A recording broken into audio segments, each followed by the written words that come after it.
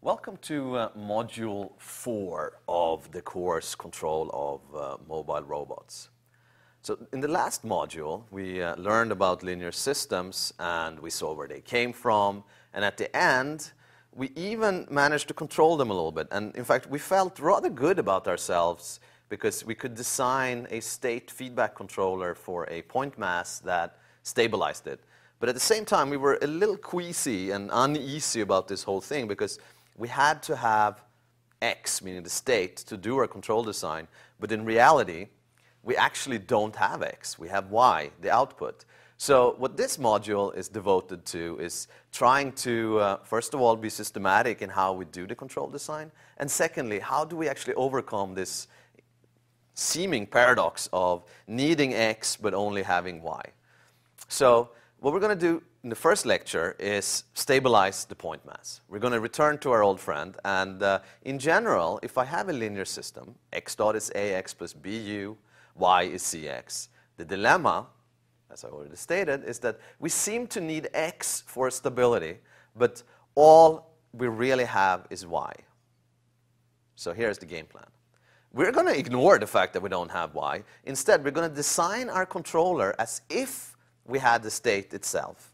And then somehow we're going to hope that we can figure out the state from the measurements, meaning from y. And this is the game plan we're going to pursue throughout this entire module.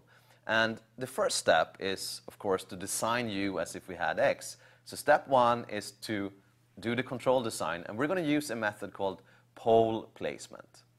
And pole placement is a rather powerful idea. So if I have my point mass system again, x dot is ax plus bu, where we have our old friends, the A and B matrices that we've seen over and over again.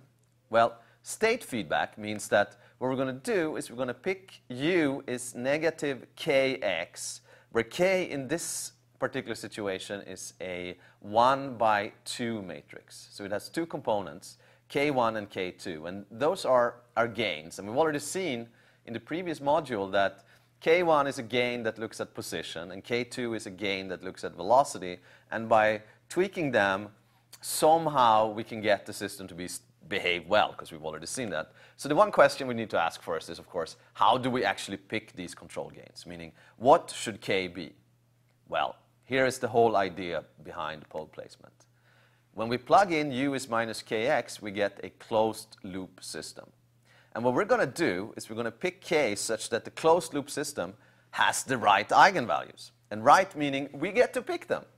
And the reason it's called pole placement is that eigenvalues of these system matrices are sometimes referred to as poles. And what we're going to do is we're going to make them be what we want them to be. In particular, we want them to have negative real part because that is what we need for asymptotic stability.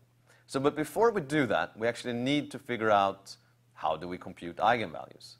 So in general, if I have a matrix M, this doesn't have to be a 2 by 2, this is just some general M, then every square matrix M has a so-called characteristic equation associated with it. And it's given by this chi M of lambda. And it's kind of a mouthful. It's the determinant of lambda times the identity matrix minus M. And then we set this determinant equal to 0. And the lambdas that solve this are the eigenvalues. Well, let's see what this means. If I have a 2 by 2 system, M equal to M1, M2, M3, and M4, then lambda I, meaning lambda times the identity minus M, well, it's lambda times the identity minus M. Well, if you plug this in, you get the following matrix. Right? Okay, now let's take the determinant of this matrix. So the determinant, well, it's this object that you get by taking this element times this element, and then you subtract away this element times that element. This is how you do it for 2 by 2 matrices. In general, it can become even more complicated, but in this case, I get this times that, which shows up as lambda minus M1 times lambda minus M4, and then I get minus M2, or minus M2 times minus M3, which shows up like this. So this is the determinant of this 2 by 2 M matrix.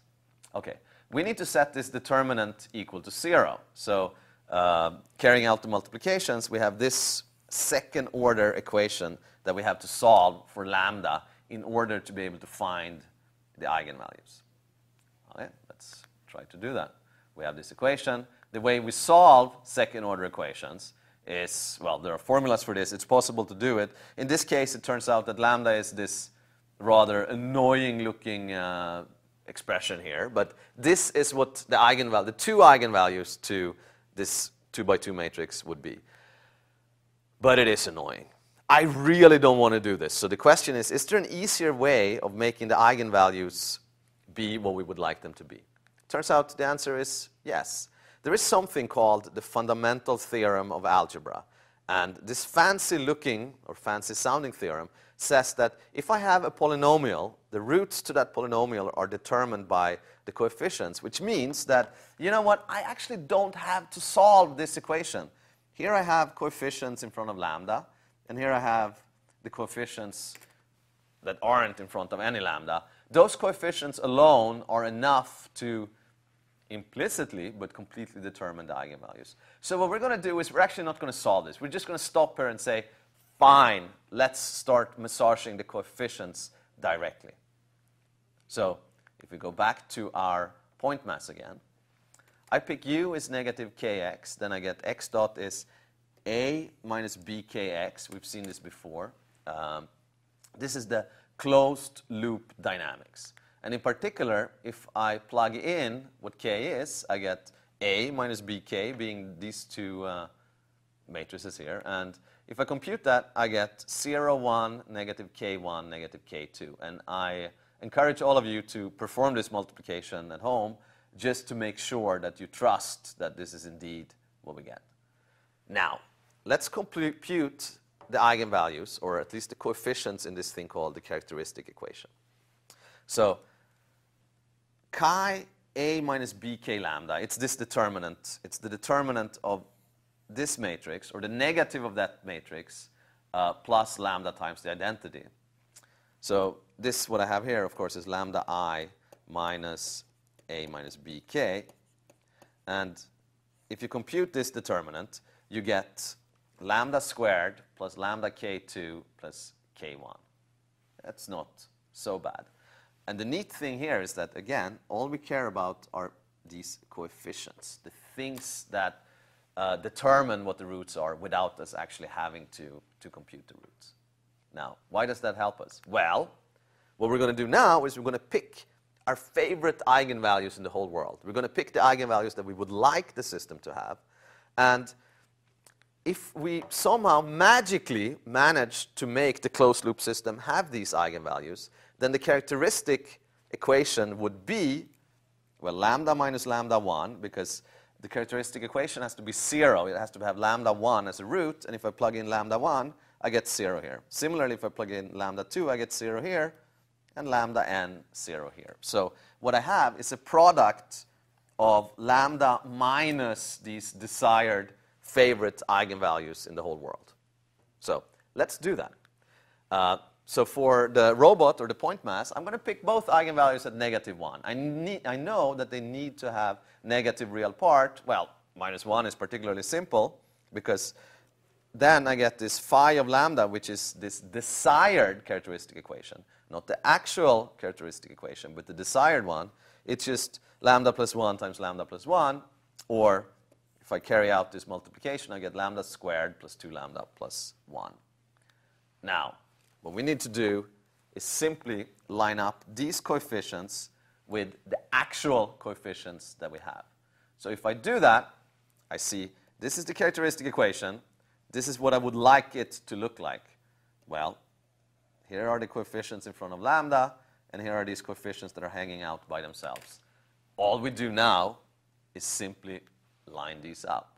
So k2 has to be equal to 2, k1 has to be equal to 1, and voila, I've actually designed the K matrix that I need. So now all I do is I plug this in to my original system, which is x dot is ax plus bu, but I close the loop right now with u being negative kx, and I have successfully stabilized the system by placing the eigenvalues exactly where I would like them to be.